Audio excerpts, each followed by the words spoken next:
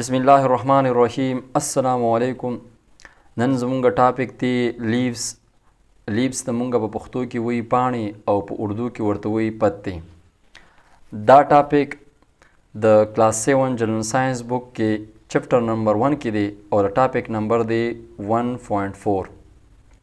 مونږ دا ویل دی چې دا بوټي خپل خوراک په خپله تیاری، نو د دې کې زیاتره خوراک چې دا په پاڼو کې تیاریږي. ټیک ده. پاڼه د بوټي هغه حصه ده چې پای کې د فوټوسنتھسس عمل چې د ټول نه زیات کیږي. د پاڼې زموږ سره دوه حصې وي، یو ته مونږه لیپ سټک وایو او بل ته مونږه لیپ بلیډ وایو.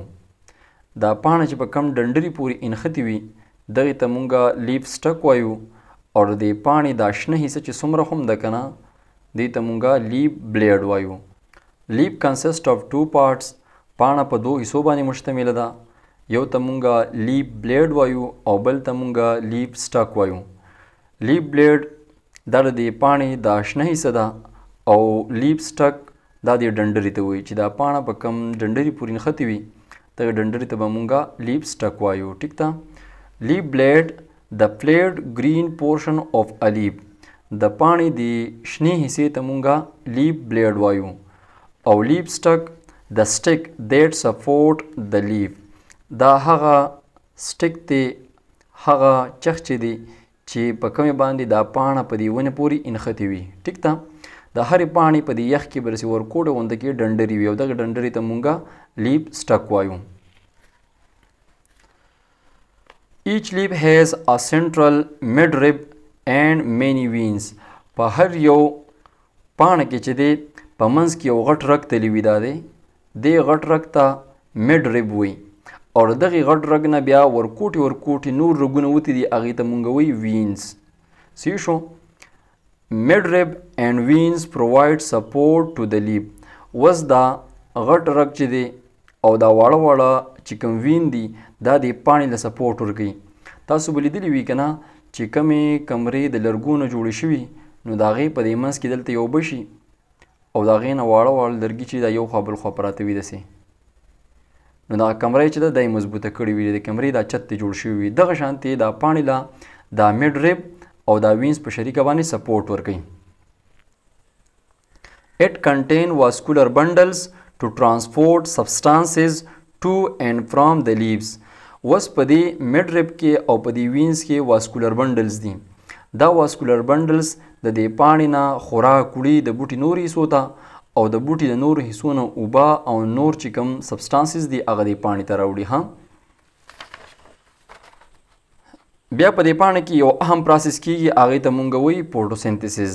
د پروسس اف فوټوسنتھسس ټیک پلیس ان لیوز. د فوټوسنتھسس دا عمل په پاڼه کې کیږي. فوټوسنتھسس ته مونږ په اردو کې ضیاء تالیف وایي. دا هغه عمل دی چې په دې کې دا بوټي د نور د رڼا په موجودګۍ سره خپل خوراک تیاري. هغه عمل چې په هغې کې دا بوټي د نور د رڼا په موجودګۍ کې خپل خوراک تیاري هغې عمل ته به مونږ وایو فوټوسنتھسس. ټیک شو. بیا د دې پاڼې نه غیر چاپیره یو کور تاو شوي او هغې ته مونږ وایي اپیډرمس. اپیډرمس د اوټر موسٹ لیر اف ا لیپ دی. دا اپیډرمس دا د پاڼې د ټولو نه بارانې تیښت دی، بهر طرف ته چې کوم پوستکی دی دې ته مونږ اپیډرمس وایي. There is a waterproof covering over epidermis called cuticle. د دې epidermis د پاسه یو waterproof cover دی، هغې ته مونږه cuticle وایي. د دې epidermis د پاسه یو داسې cover دی چې په هغې کې اوبه نشي وردننه کېدی دې پاڼې ته، نو دغې waterproof cover ته به مونږ وایو cuticle. ټیک شو. بیا په دې پاڼې کې لاندې طرف ته شا طرف ته چې دی واړه واړه سوري دي او هغې سورو ته مونږ وایو سټومیټا. Stomata دا small holes دي. Stomata are small holes through which gases in and out into leaf. دا stomata چې دي دا واړه واړه سوري دي چې د دې په مدد سره د پاڼې ته ګیسونه وردننه کیږي او ګیسونه ته یې بهر ته راوځي. کاربن ډای اکساید ګیس دې ته وردننه کیږي او اکسیجن ګیس ته یې بهر ته راوځي.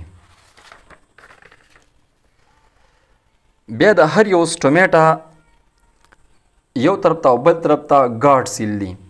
A pair of guard cells surrounded each stomata. For example دا زموږ سره یو stomata دی، دا stomata ده. اوس د دې stomata نه یو طرف ته او بل طرف ته دوه سایډونو ته ګارډ سیل دي. دا ګارډ سیل چې دی که نه دا کولاویږي او بندیږي. they work together.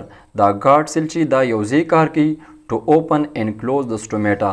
دا سټومیټا بندیم او کولاویم. لکه فار ایگزامپل دا اوس سټومیټا کولاو ده، اوس دا ګارډ سیل چې دی دا یو بل ته نږدې شي بس سټومیټا بند شي. اوس کو کله بیا کولاویږي نو دا بیا د یو بل نه لرې شي.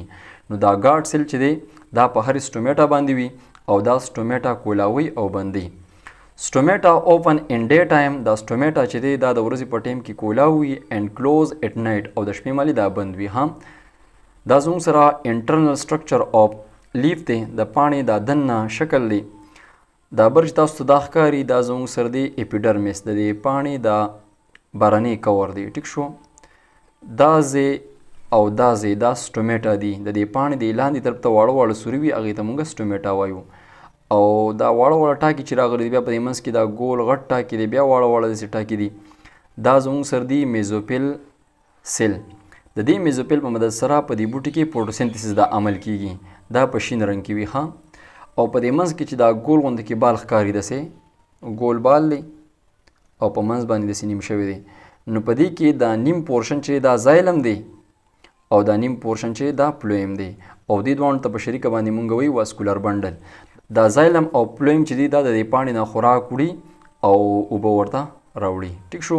بیا زایلم څه ته وایي او پلویم څه ته وایي او دا څه کارونه کوي دا به انشاءالله مونږ په سبانۍ ویډیو کې سټډي کوو. نو امید لرم ماشومان چې تاسو به دا ټاپک خوښ شوي وي، تاسو به ترې خامخا څه نه څه زده کړي وي. د دغه شانتې ویډیو د کتو دپاره اول زما چینل سبسکرایب کړئ او که دا ویډیو خوښ شوي وي نو د خپلو ملګرو سره یې شیر کړئ، لایک یې کړئ. تر د بل ویډیو لیکچره پورې ښاد او آباد او بریالي اوسئ. د لوی الله په امان.